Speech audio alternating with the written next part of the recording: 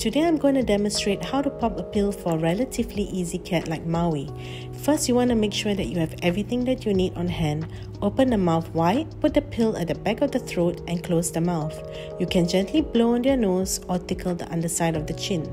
Here comes the second one. Maui can be a bit sneaky by keeping the pills in his mouth, so I have a syringe of water prepared on hand so that I gently give him some water to make sure that the pills go down at the back of the throat. And voila, we are done. Good job, Maui. Well done.